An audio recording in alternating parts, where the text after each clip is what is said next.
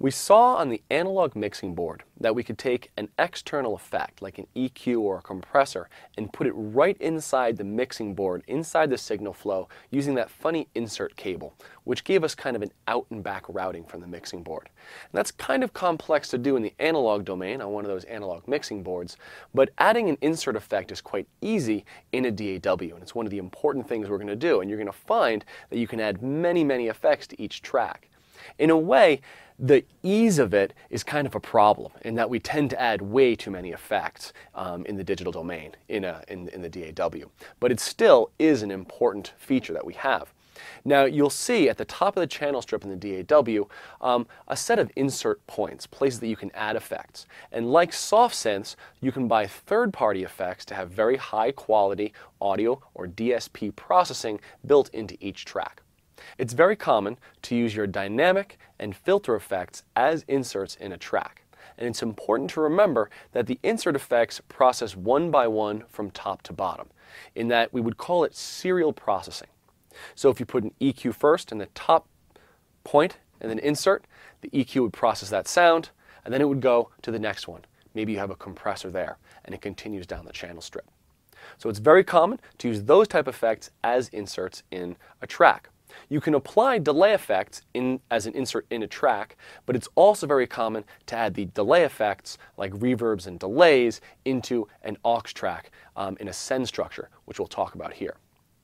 The reason we're bringing this up is, again, one of the main reasons we make these submixes, which is the next topic, is going to be so we can process a group of tracks all at once. While we're working in the DAW, the processing power is always a concern. We saw this when we were setting up the project in the beginning and setting our buffer size. We know that the higher the buffer size, the more plugins we can use, but we'd rather not raise up that buffer size. So, to be efficient with our DAW, it's nice to use as few effects as possible. And very often, you'll want to make a collection of tracks have the same exact processing.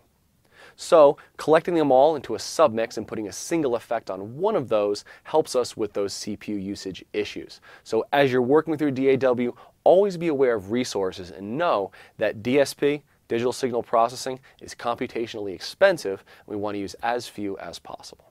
As we move into the DAW, I think you'll find that working with inserts is pretty straightforward, but there are a couple tasks I want to make sure that you know how to do.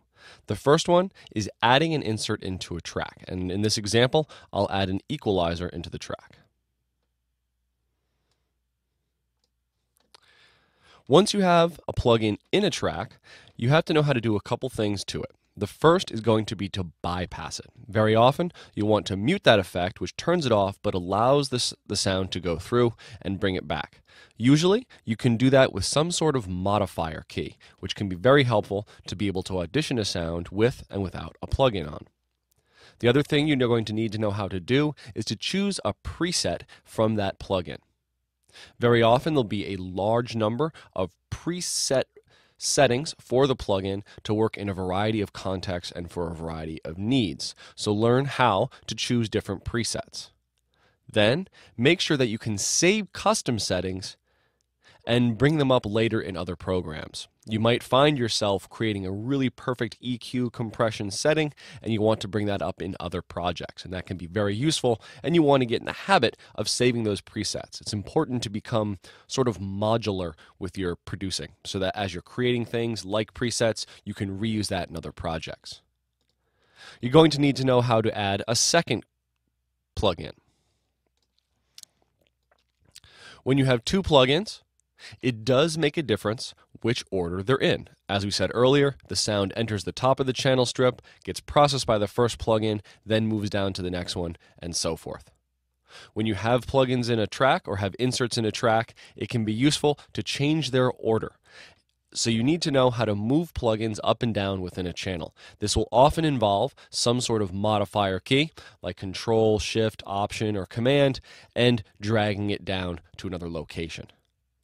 It's also important to know how to copy a plugin. Again, another key command can help with that. Maybe Option dragging will allow you to copy within the same track, and also figure out how you can copy between tracks. One thing to be aware of is that if you do have a MIDI track, you will not be able to put the same plugins there. Remember, you can't process MIDI data the same way you can process audio data. So in some programs, there are no plugins in MIDI tracks, and in other programs, there are plugins, but they're specifically designed to manipulate MIDI data and not digital audio. So I'd like you to take a moment to go to your DAW and just make sure you can complete all those tasks: adding inserts, bypassing inserts, choosing presets, saving presets, changing the order of inserts, copying and pasting inserts on the same track and between tracks.